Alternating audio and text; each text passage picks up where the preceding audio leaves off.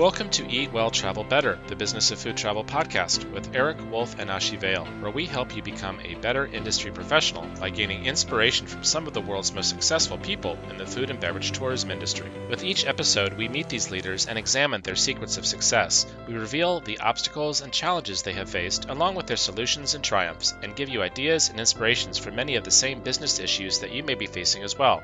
And now for today's episode.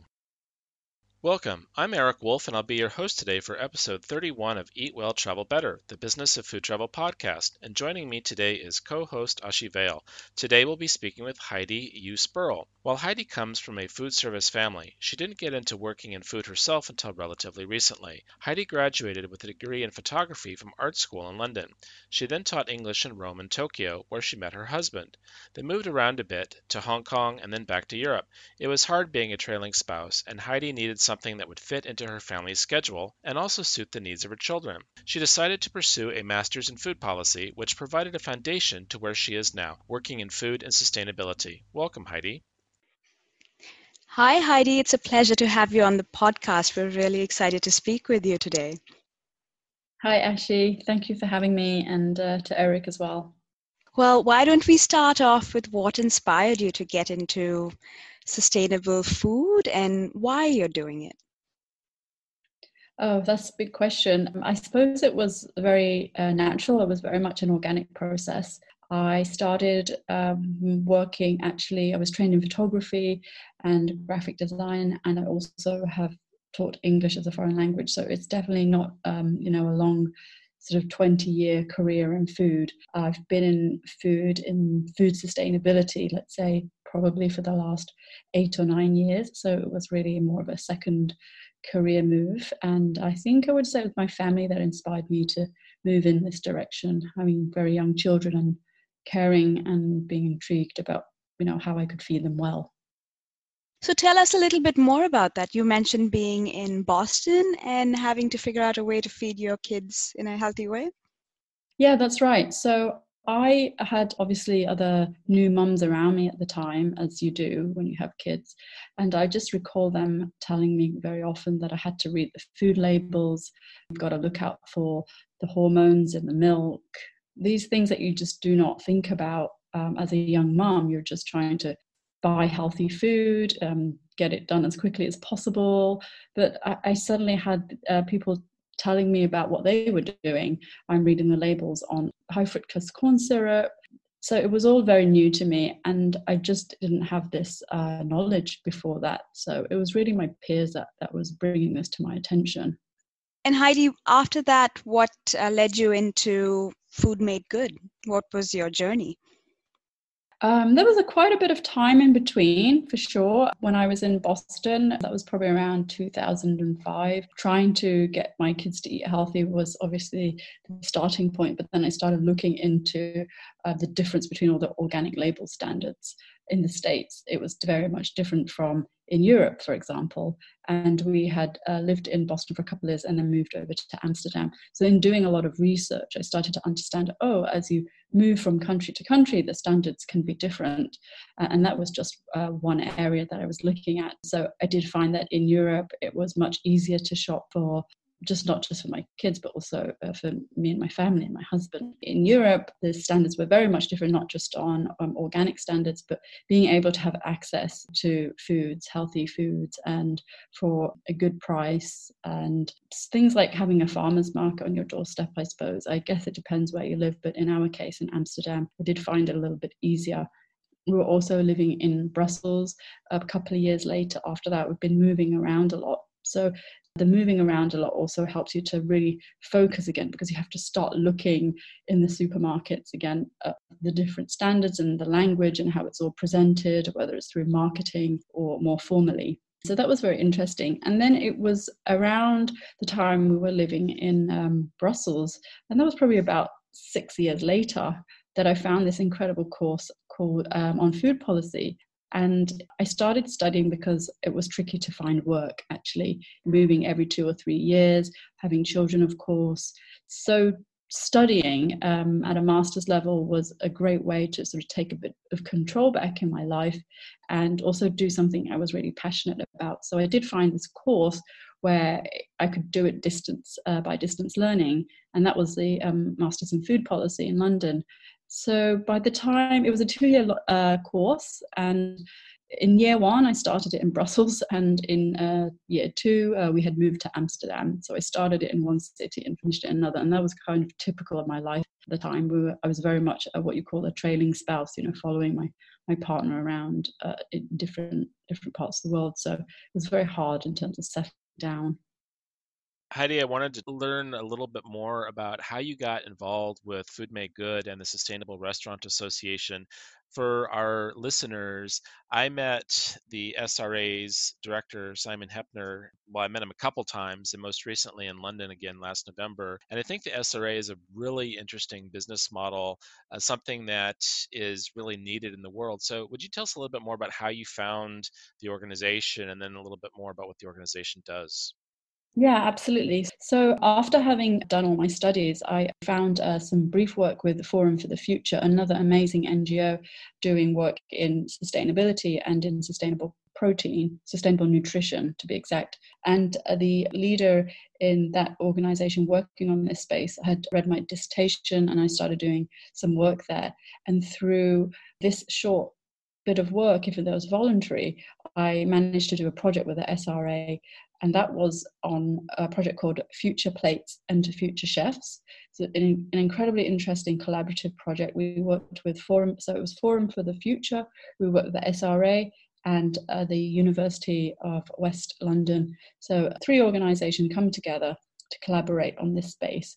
And that is where I first sort of came into more physical contact and working together with the SRA. But however, of course, during my studies, I'd come across it as an organization.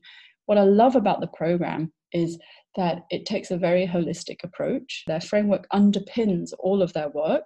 So it's interdisciplinary by nature. They look at things from an environmental perspective, from a societal perspective, and sourcing is their third pillar. You can see it's very all-encompassing, and it's also a framework that's been honed over the last 10 years. They've got this framework that's widely accepted now, and it started by they had a very good advisory board, and that was very important, leaning into sort of academics like Tara Garnett and Tim Lang. And then they also worked very closely with the single issue NGOs to try and understand the issues. So for example, if they were trying to design a toolkit for their members, because that's what it is, it's an association with members, sort of like what you have, they would design these toolkits that were about the single issues, such as cage-free eggs or sustainably sourced fish, high welfare meat. And we couldn't have, a single organization couldn't have all of the knowledge. So they leveraged it, they reached out to the Soil Association if they wanted to understand the issues around organic and versus conventional, or they would reach out to WWF UK in trying to understand what a healthy plate looks like for both human health and planetary health. So that was the strength, really, to collaborate with these NGOs, but not just NGOs, think tanks as well. More recently, the SRA has been working very closely with the World Resource Institute on the idea of decarbonizing menus. And that's very exciting, try to encapsulate what we're trying to do on the environment side and trying to connect the dots, really, for the chefs between climate and food. So that's the Sustainable Restaurant Association, and then you have Food Made Good. So could you explain for our listeners how Food Made Good is? Is that a program of the SRA, or how does that work exactly? Yeah, exactly. That's what it is. And it can be confusing. So the SRA stands for the Sustainable Restaurant Association, and they run quite a few programs, and Food Made Good is just one of those. So it just made it easier to roll out in different cities, or what they call territories. And Food Made Good is the official auditing partner for the world's 50 best. I think that's been in place since 2013. So it really gives it that kind of sort of credibility, being aligned with some of these big foodie organizations that chefs know. Can you give us some examples of what make chefs and restaurateurs part of Food Made Good? Like, what is there? What's part of the assessment? Is there a test? How can they become members of Food Made Good? The core service is actually the ratings, and it's what the chefs really love to do. They love to go from a bronze to a silver to a gold rating, and that's that sort of sticker you get in the window, and that's how they would communicate that they're working on sustainability with their diners, kind of like when you have a delivery sticker in the window. That's one part, but to support doing well in this rating, we have some other services such as a digital online platform, which I think is really the gold dust for the members, because they can come on and ask any question they want related to food and sustainability, and we'll try to answer them, or we'll probably leverage our contacts and ask them, such as the NGOs or the think tanks or the academics. And that's what it's like at the beginning for Hong Kong anyway. We are the ones to answer the questions, but eventually we want the members to answer the questions amongst themselves. We don't just work with the food service providers, as in the restaurants. We also work with sustainable suppliers. So we try to connect the two. So you could be a restaurant looking for a sustainable fish supplier, or you're looking for alternative packaging. We connect the suppliers and the restaurants to make their lives a little bit easier. And also in supporting the rating, we provide these toolkits, and I think they're a really great way to illustrate what we do. They're basically a 1 or 2 pager with advice on a particular topic. So it could be increasing your veg and reducing your meat on your menu, and it will be 3 or 4 sort of principles, basically the research, the data, the facts. And then beneath that, we have some action points, because what we do has to be practical and pragmatic. And so we offer that advice. These are the steps you can take if you wish to do the above. And that's sort of synthesized information from our research, or the research of what they're doing in the UK as well. So everything we do is supporting this rating program, and the ratings is done as a self-audit. So in order to scale, we need the restaurants to do their part as well. So they go through the audit, and it's evidence checked. So we check that, we check all the details. If they say they're serving cage-free eggs, well, they'll have to upload a photo or an invoice from their supplier, for example. If they say they're serving sustainable fish, they have to upload their MSc, ASC certificate, whatever it is. So it's thoroughly checked through, and then they get a score. And the wonderful thing about it is that this ratings is standardized, so it's not shifting. Unlike you have some sort of ESG reporting for corporates, they tend to pick out what they want to report on, where they're strong. This rating is standardized across the 3 pillars. So you're going to be sort of rating yourself on the same areas in the following year. So that's what I like. You benchmark yourself against the industry, but you can also set some targets and decide for yourself what areas you want to improve on year after year. So that's the ratings. And the other thing that we do is some bespoke consultancy work. So if restaurants want us to go to them and do some on-site audits, or help them train their front of house, back of house staff to sort of work on a particular area. It could be how do you increase plant-based? How do you nudge your diners to eat more, take the healthier choice, or opt for the choice that has less environmental impact, but do it in a subtle way. So we do a lot of training and workshops, kind of sustainability 101, things like that.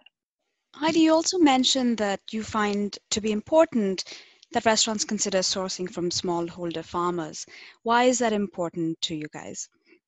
The research shows that smallholder farmers take better care of the land.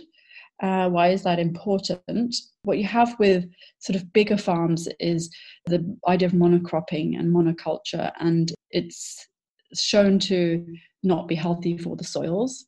So what we found that when you support smaller farms, you support a healthier landscape environment. So the farmers are stewards of the lands, and you're also supporting the livelihood of these families rather than these kind of bigger corporations, let's say. So we're really going on what the evidence says. Furthermore, globally, about 75% of the world's farms are run and managed by smallholder farmers. So we want to sort of help them keep that going. April is Food Travel Month. Join us every year on April 18 for World Food Travel Day to celebrate traveling to experience culinary cultures. And shortly after, on April 22 and 23, is our Online Food Travel Summit, the world's largest online food travel trade conference, taking place every April. Find out more about both on our website at worldfoodtravel.org. How many restaurants would you say are in your network right now? If you're talking about the UK, I think they have about 20,000 contacts, but I wouldn't say they're all restaurants. I think about under 1,000 over the last 10 years. Some come and go and then some come back.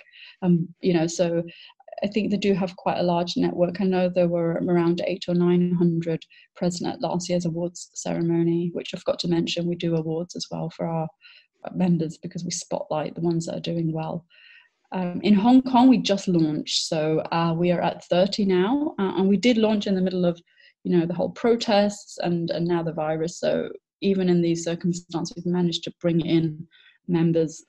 I think the need really is there to get on this path and have an organisation that can help restaurants sort of understand all the issues. What is your goal for Food Made Good in Hong Kong? Is there a number of restaurants and members that you'd want to bring on? And what are the metrics for your success? Yeah, that's a good question. I think we had originally said about 5% of the 20,000 restaurants in Hong Kong within 3 years. So perhaps starting slow, about 100 in the first year, and then hoping through word of mouth that it really rockets up and we get more inbound inquiries due to awareness. But what we're finding is that there is a lot of education and awareness building that we will need to focus on in the first year. However, as I said earlier, having worked with the world's 50 best and Asia's 50 best, it does really help to bring across the idea that we are a robust and genuine organization in this space, because the chefs do recognize, these other brands. We also work with a lot of NGOs like WWF in Hong Kong. They helped us to launch here, which is great. And we're also working with some universities to make sure that our research is robust as well, such as Hong Kong U, Hong Kong UST. We're working with some service design master students to understand how we can use behavioral science to improve the advice we're giving on our toolkits. That's really interesting. And honestly, I have to say, Heidi, with the master's in food policy, I couldn't think of a better career path. I mean, it just sounds like it was custom made for you. Yeah, it does feel like that now, but I have to say for quite a few years I struggled with what I was going to do, and I can tell you for sure that I never thought I would be here today, doing this podcast with you and talking about Food Made Good as the CEO. It hasn't been an easy journey, I will say that, and I think that's because you mentioned earlier on about the trailing spouse. When you put your family first, which is what I did, all your efforts and energy goes in that direction. So studying, it really gave me some direction for myself and an opportunity to pivot in a different direction. It's one of the most exciting things that I could not want to do anything else. Absolutely, it's a perfect fit, and I'm loving every day. I wake up every day with a reason to go to work. And restaurants are such an important part of the tourism experience. I mean, obviously, we look at food tourism, so people traveling for good food and drink or unique and memorable food or drink experiences. And people always point the finger to restaurants as being the most obvious way to do that. But I think that clearly what you're doing with the sustainability focus, I mean, we take our behaviors on the road with us. And so many countries now are obsessed with the sustainable practices in every aspect of what we do, whether it's the food and beverage packaging waste, whether it's how the ethical sourcing of animals, the ethical treatment of animals, and so on, the rise in vegetarianism and veganism, and to really have your finger on the pulse of what's happening. I mean, in many ways, you're at the entry point for food tourism, but you're also having your fingers on the pulse of the trends in the industry. So it's it's an interesting place to be in right now. Yeah, and I think it's definitely been much easier for us in Hong Kong because it's a new program here. But imagine 10 years ago when, the SRA started in London, it was very much an educational piece in what they were doing. And it took them much longer than it will for me, because these kind of issues have sort of caught up, if you like, with what people are interested in. And for sure, the Gen Zs and the millennials have a big role in this. They're much more educated on the issues. They see it all over their Instagram feed, all over their social media all the time, the issues that are going on. So we're just really excited to be starting this at this time. You talked about the rise in vegetarianism and veganism. That's just been phenomenal. That was where a lot of my research was, had started, this kind of interest in seeing this trend of all of these alternatives coming out in the market. And this was back in 2013 and 14. It was just phenomenal, the rise of this, and I could see it happening before me. So by the time it reached restaurants, it was kind of a no-brainer. Of course, restaurants and chefs need to be looking at this space, and chefs get their inspiration from what's going on in social media as well. But what about the sort of culinary education piece? And that's a very interesting space as well. So because we take a systems approach, we try to look at the root of how we can help our restaurant members and chefs understand the trends. Hopefully this is not going to be just a trend.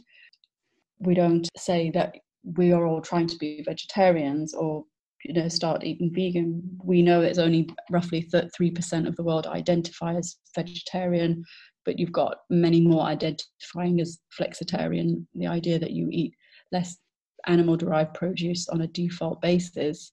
So we're sort of trying to meet in the middle and encourage less meat, not no meat, but less meat and more plant-based. So yeah, I think it's interesting. We're very lucky to be doing this now.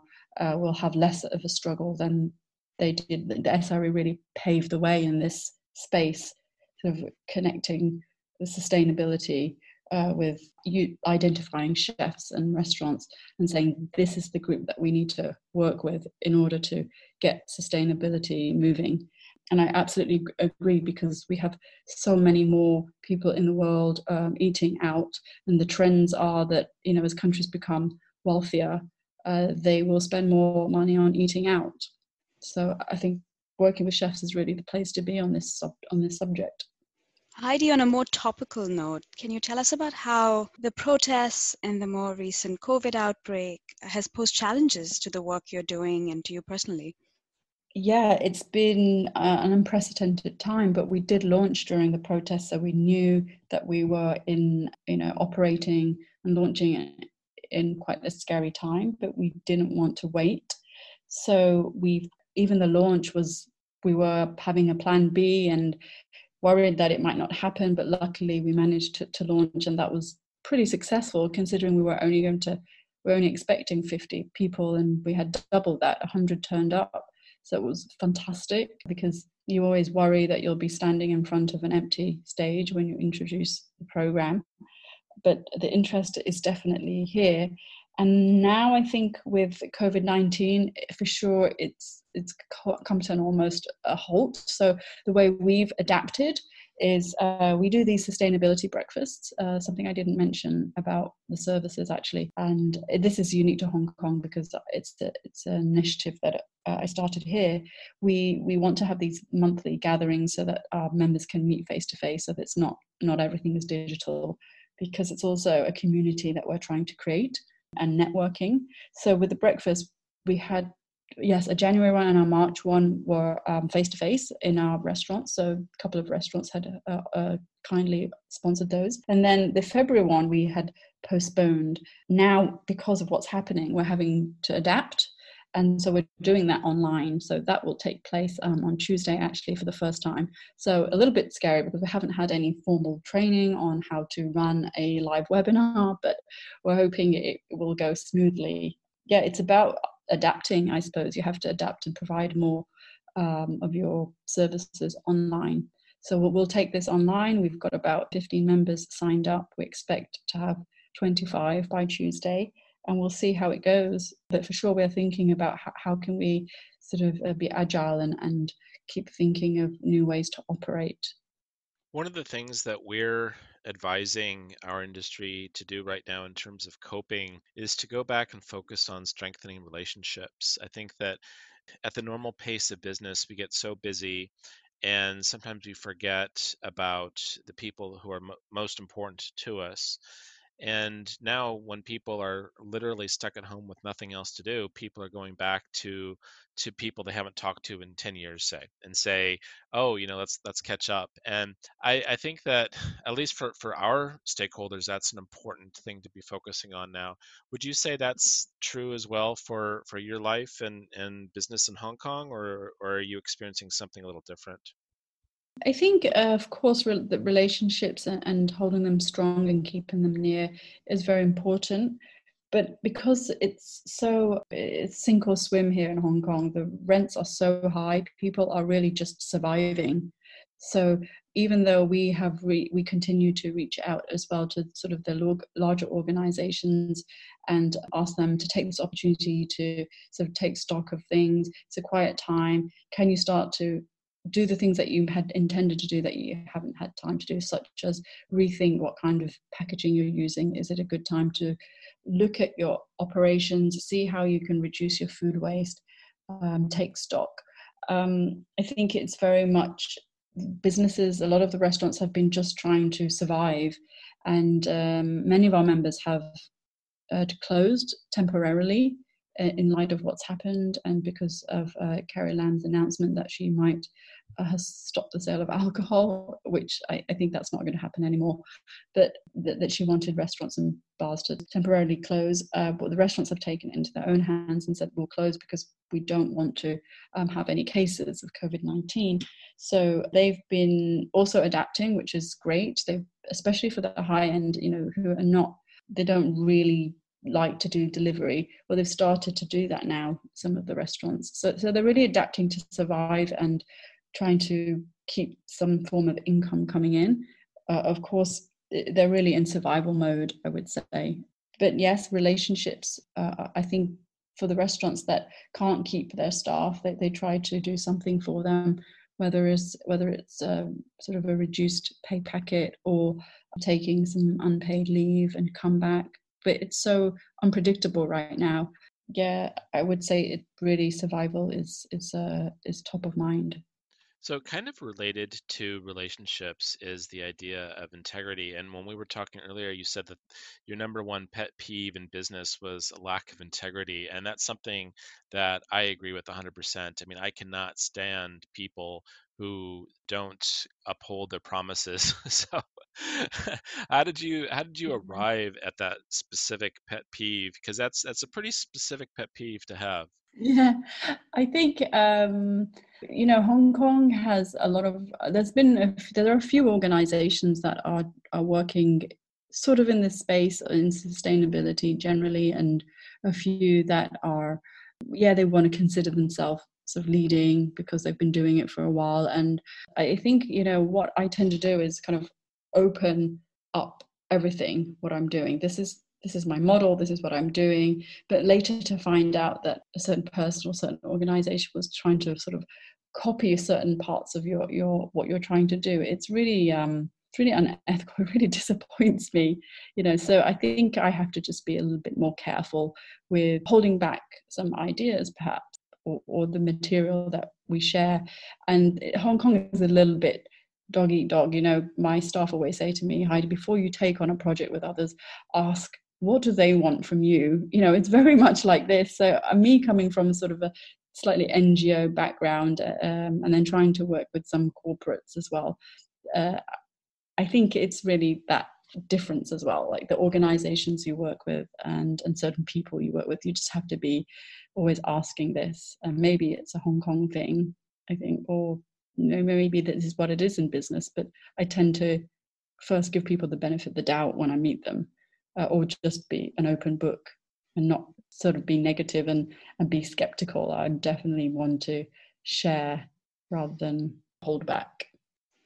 Is that what you meant by wearing your heart on your sleeve gets you into trouble, Heidi? Yes, exactly. Yeah. I guess you have to know what you have to keep to yourself, perhaps. Knowing what you know now, Heidi, what advice would you have given a younger version of yourself? It is quite therapeutic talking about this. I think just being patient, as I mentioned earlier on, being a trailing spouse. You just put your family first and your career second. In the last sort of the 5 years previous to coming to this Food Made Good project, I for sure I was not putting myself first and not really knowing that I would be doing this. So yeah, having patience and believing if you really are passionate about a subject and an area, just go for it and find ways to get there. You know, you don't have to have a great job. You don't have to have a paid job even in the area. You can still work in your space by volunteering, by offering your time in many different ways. I remember when I was in Amsterdam, I was working, I was on the food committee for the school, for my children's school, and that was really satisfying. Get to work with different organizations, different parts of the school. So it really taught me that you don't have to be necessarily in a paid job in that space to feel like you're working in the space. So yeah, definitely be patient and study hard. Studying for sure is a quick way to get, well, not necessarily quick, but a great way to get in, and then you get into the space in a way that is believable and strong and robust, rather than kind of fluffy, I guess, which is what I had been doing before I started studying.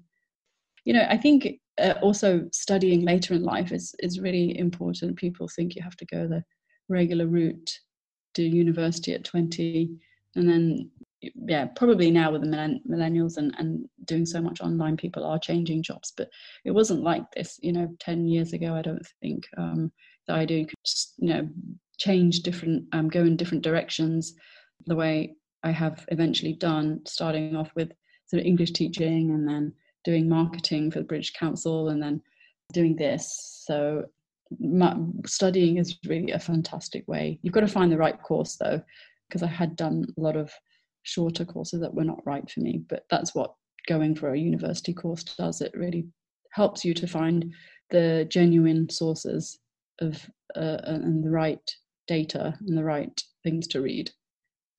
Speaking of later in life, Heidi, is there a legacy that you'd like to leave behind?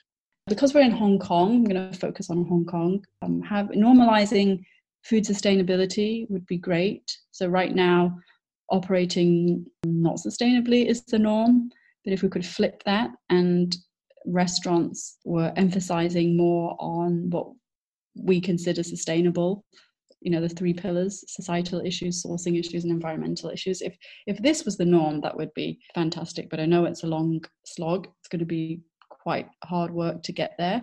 I actually have written a food vision. So that's one thing that I'm really excited to talk about, actually, or at least just mention, is that a couple of weeks ago, we were told that we're semi-finalists in the Rockefeller Foundation Food Vision Prize. And in there, I actually describe what the food system would look like by 2050 if things went well. So it was talking about the normalization of operating sustainably.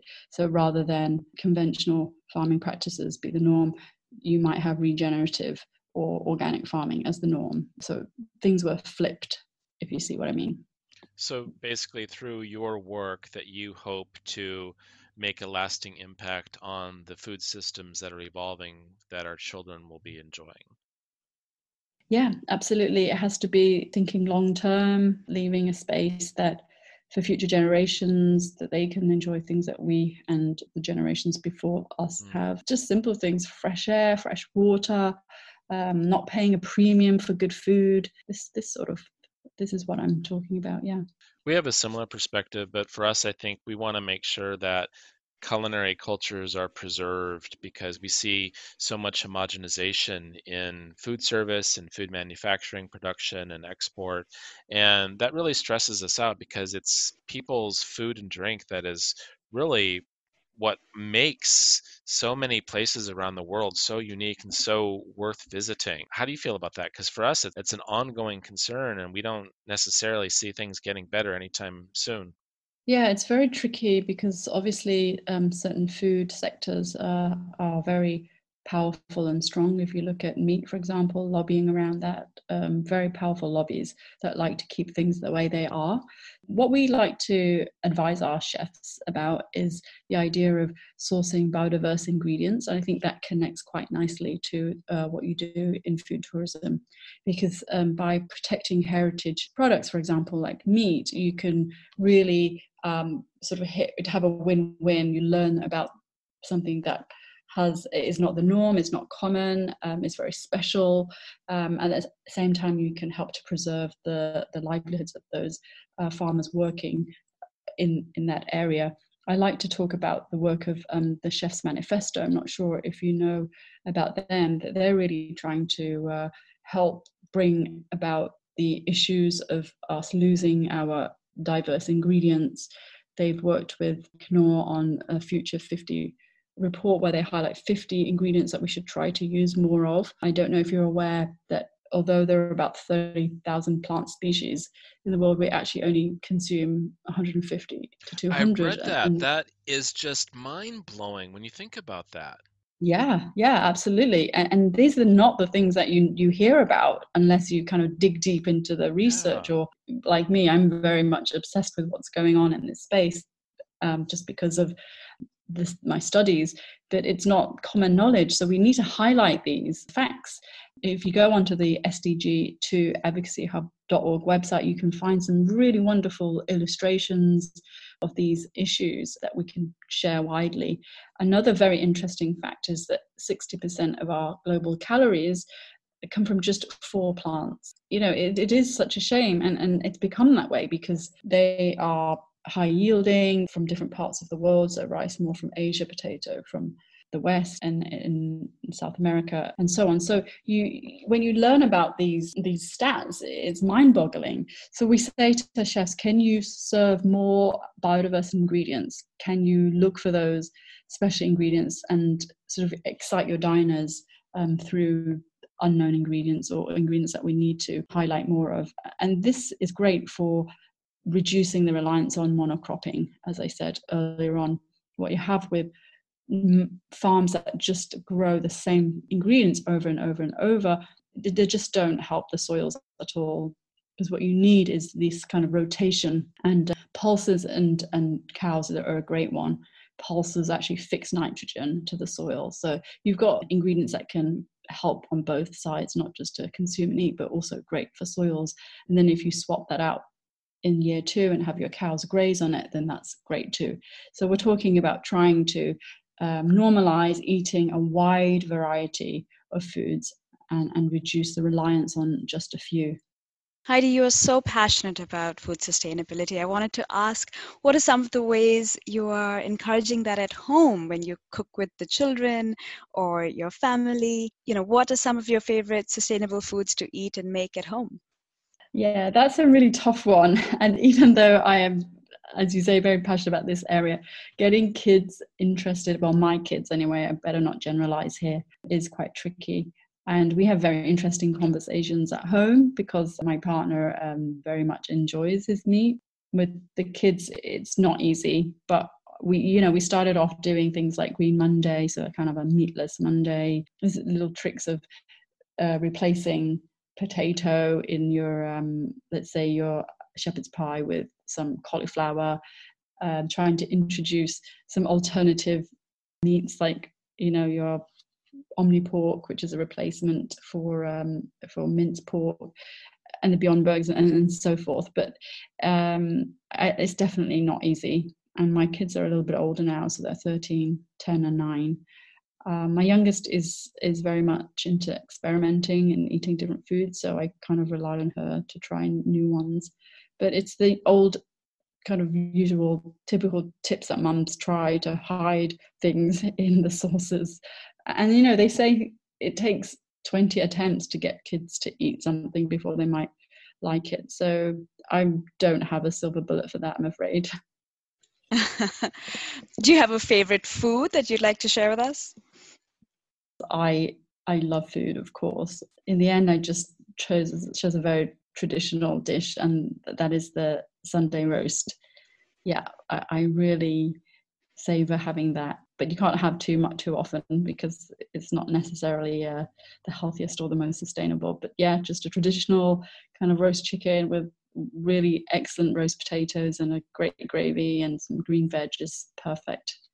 Yeah, very classical. Well, that Sunday roast concept was something that was new to me when I moved to the UK. It's for us that's basically Thanksgiving dinner in the United States, Right. but they're doing Yeah. it every week here in the UK, and it was kind of mind-boggling that every Sunday people would get together and have this massive plate of food where the food was falling over the side and the gravy was running off the side, and it was of course way too many vegetables for an American because we don't normally like our vegetables. But Yeah. then of course I got used to it. So I have to ask you, are you more of the soft potato or the crispy potato person? Oh my gosh. Crispy, of course. Of course, yes, definitely. Yeah. Yeah, so I think you have to you parboil and then you put them in very hot oil, and that's how you get them crispy. I'm not an expert, but I know what I like. So yeah, it's for sure crispy. We're always fighting over crispy parts in our family, whether it's potatoes or a pie or anything. We always all want the crispiest parts. Well, Heidi, if we ever get into a situation where I can cook for you, I will make you my famous potatoes. But I can't give you the recipe now Oh, because it's a wow. secret. I might even travel for that. I might even come to you for that. So you're All based right. in the UK. Yes, yes, outside London. Right. Nice. Well, Heidi, it's been a lot of fun chatting with you today. Just listening to your voice and hearing some of your stories about Hong Kong reminds me of the time that I spent walking around the streets there. I've been there a few times, and it is one of the best food cities in the world. So you're very lucky to be living there, and I only look forward to the time when we can all go out to eat again, given the current climate. So Heidi, thank you again for sharing your thoughts and your experience with our audience today. We really appreciate it. Thank you both for allowing me to have this platform to talk about food and sustainability. Thanks for listening today. The Eat Well, Travel Better podcast is brought to you by the World Food Travel Association, the world's leading authority on food and beverage tourism. Our mission is to preserve and promote culinary cultures through hospitality and travel. By doing so, we empower local communities and entrepreneurs with the knowledge and tools needed to reach new food lovers and gain a competitive edge. Founded in 2003, now each year we shepherd a community of 200,000 professionals in more than 100 countries. Connect with us on Facebook, Twitter, LinkedIn, and Instagram. And you can learn more about us, subscribe to our newsletter, and join our family at worldfoodtravel.org. Until next time, eat well and travel better.